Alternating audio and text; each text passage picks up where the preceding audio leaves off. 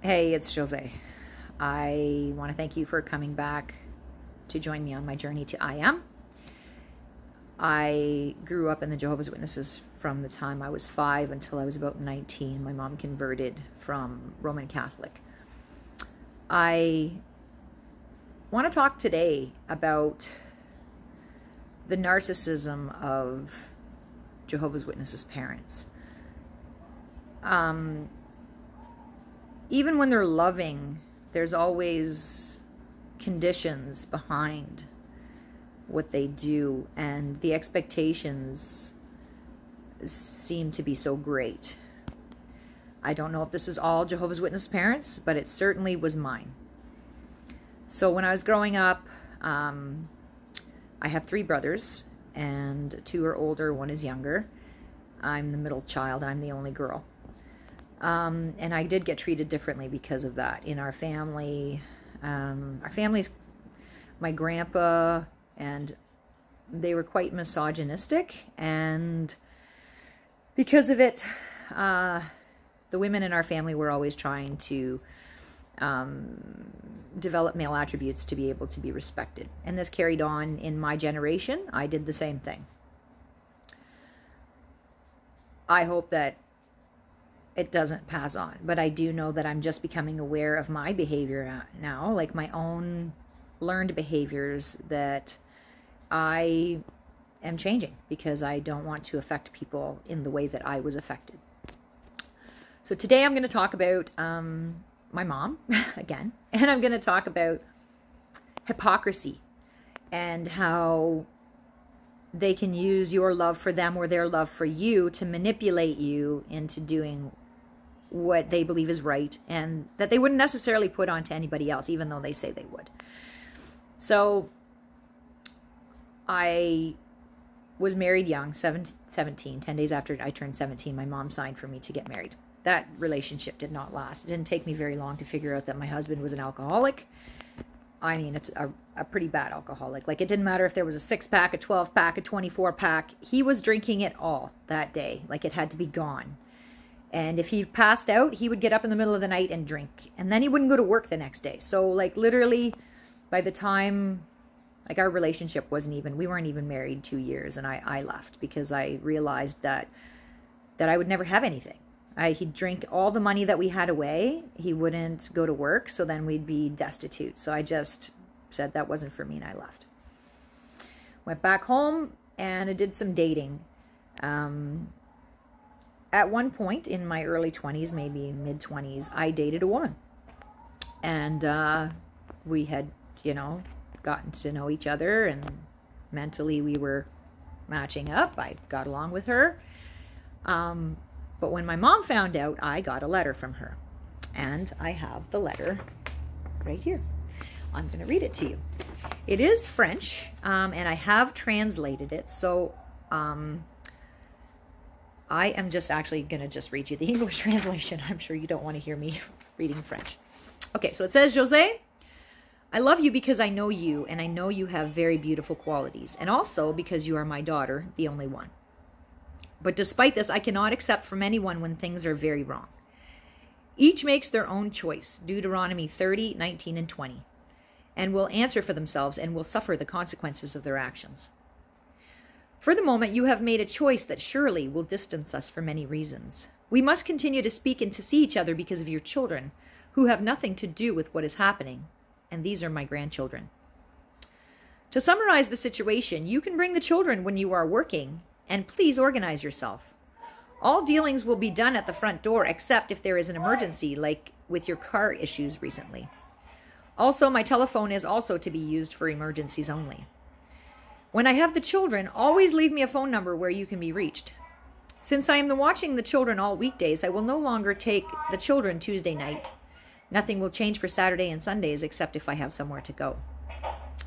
For the moment, I do not want to and cannot interfere with your personal life. It is too much for me. It breaks my heart. But if one day you decide to straighten up, I will be there for you. I'm waiting for your return. Mom. Kiss, kiss, kiss. Sounds like a really nice letter. Like, I don't even really know what I've done wrong at this point. And it's not until I turn to the back of the page and I see, a couple of dictionary references, I guess. One dictionary reference and a Bible reference. So the dictionary reference is homosexual, form of sexuality in which sexual attraction is directed towards a person of the same sex. And then she quotes the Bible, Genesis 1:27. And God created man, ... male and female, he created them. I guess she learned to use the ellipses from the Jehovah's Witnesses. All right, so this was really hurtful to me. I ended up, I only dated that woman for about 8 months. And then I never did date another woman again. Probably because of this. I can't really say. But nonetheless, my mom's only sister is a lesbian.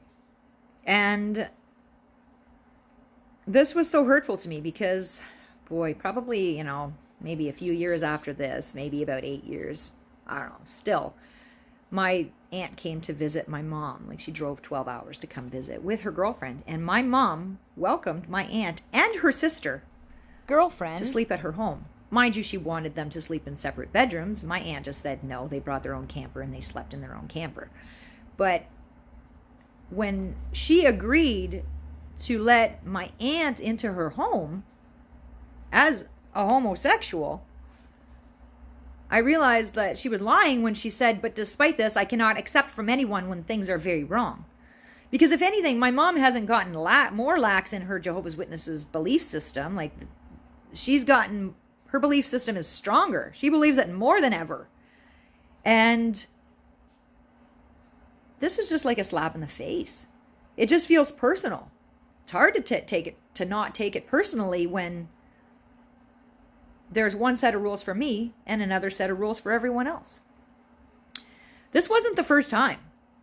This was probably, right around the same time as I really started to notice that I was expected to be like better than everyone else. My brother, like, I know that I was a handful.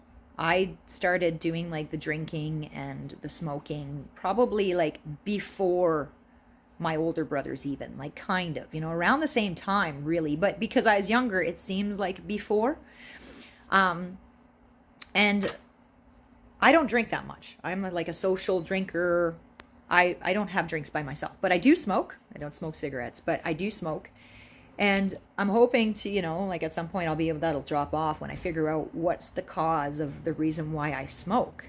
There was this lady, Teal Swan. She's like, she has her own YouTube channel. And I seen an episode one day about marijuana, about how marijuana, I don't know if you all know, but marijuana, when you smoke marijuana, you never smoke a male plant. Never. You only smoke the female plant. If you're growing marijuana, you want to pull out any male plants that you have, because as soon as a male plant impregnates the female plant, the THC just plummets and there's no more effect to your marijuana. It just makes you tired and sleepy. So in that video, Teal Swan explained that marijuana is actually the divine feminine. And when I heard that, it just hit me so hard that that's why I've been smoking marijuana since adolescence. Because as soon as my mom couldn't deal with me anymore, the only feminine person in my life, like the divine feminine in my life, wasn't showing me love in the way that I needed it. She was trying to love the way that she was. Like, I understand that she's on her own journey. I'm not trying to blame her anymore because it's not her fault. I don't even think she knows what she's doing. The effect that she has on me or other people. But when I found out about this, it just hit me as, okay, I get why I've been doing it. It's actually the energy that I've been craving. And it could have been the energy why I went to try dating women. Like, who knows? Like, I thought we just clicked in our minds. So that was how it always been for any of the relationships I had with men. It was just, if we can talk and connect in the mind, then maybe something can go further. But all right, so yeah, so anyways, back to that. My brothers, they all smoke too. I mean, I'm not any different than them. But for some reason, my mom was always on my case about my smoking. And she judged me for it. And then it was like, my younger brother, who's like her favorite, he's her baby, right? So she, one day she said to me, she said, oh, well, Christian told me that, it's medicine. And I just kind of like inside lost it. I'm thinking, okay, well, I'm glad that now you listen because Christian's telling you that it's medicine. It wasn't the fact that I was telling you that for years and explaining to you how, God created marijuana. It wasn't Satan. Satan can't create squat. So, but now it's okay. Like she became to look at it differently because my brother, he was taking, he was making his own, and she would help him.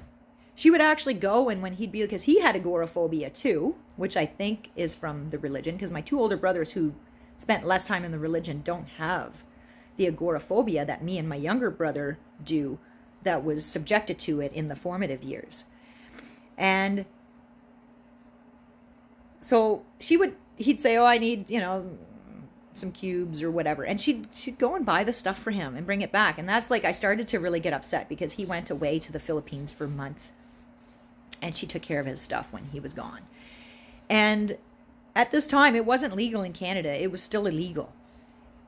I had a license. Like I had a, authorization to be a user. And I still didn't get the respect that he was getting because he was explaining to her that it was medication. And that's not the only times that there's been this two-way street for me and them being anyone else. And when I tried to speak with her, anything that I say, she just argues with me. I'm not allowed to have an opinion, I guess. But I am a very opinionated person. I have a lot to say because I've lived a lot of life to be able to say something. I've made a lot of mistakes. And when you make mistakes, that's when you learn. If you live a perfect life from the time you're born to the time you die, you won't have learned anything here on this plane of existence. This 3D material, we don't even know what it is. But you only learn from your mistakes. I mean, maybe you can learn just from being good. But that's just my opinion. Well, thank you for coming to share with me today about the narcissistic things that I've had to deal with my mom. I feel like I have actually learned that behavior and may have inadvertently unleashed that behavior onto my children when they were growing up before I was even aware that I was doing it.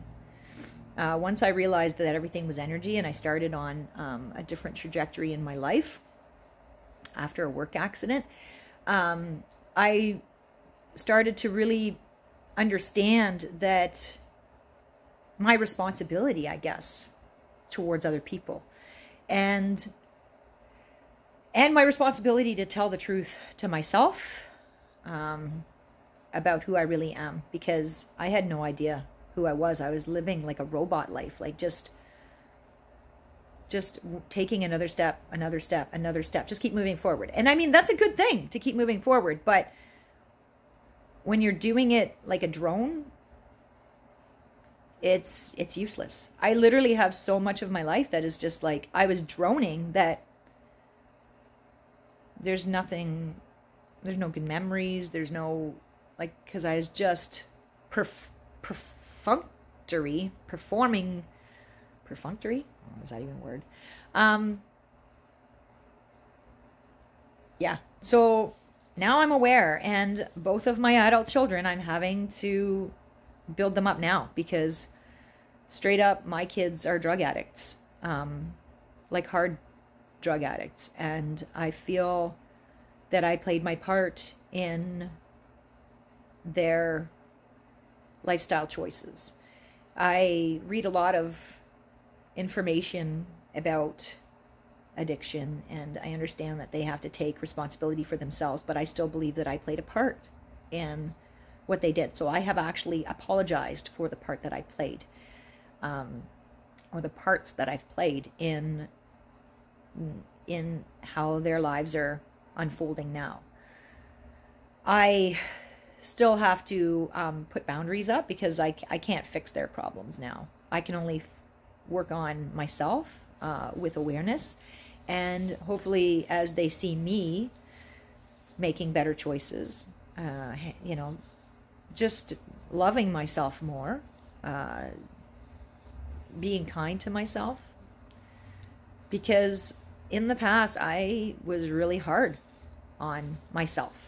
Like I always, you know, I actually have to fight against the negative thoughts about myself, because I'll be like, oh, you know, you did this wrong, you did that wrong. Oh, well, I'm so sorry that I'm not perfect. You know, I have to be like, it's okay. And it's hard because it's a pattern that you actually have to break, because your mind does it, and then you have to be aware that you're doing it, and then you have to like change it. You gotta like shift it and like shift your perspective, and it's hard, and I'm working on it.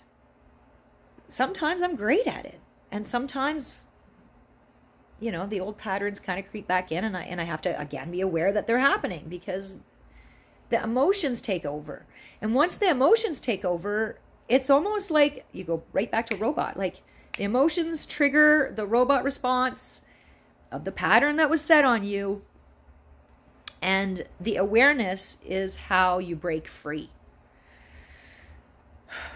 Well, that's enough for me today. Thank you so much for joining me on my journey again.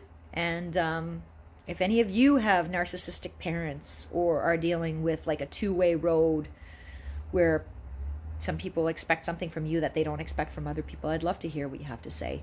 I'd love to hear where you're coming from, what you've been doing to get into a better situation. It's not easy, but I'm there now. And if you'd like to join me on building ourselves up,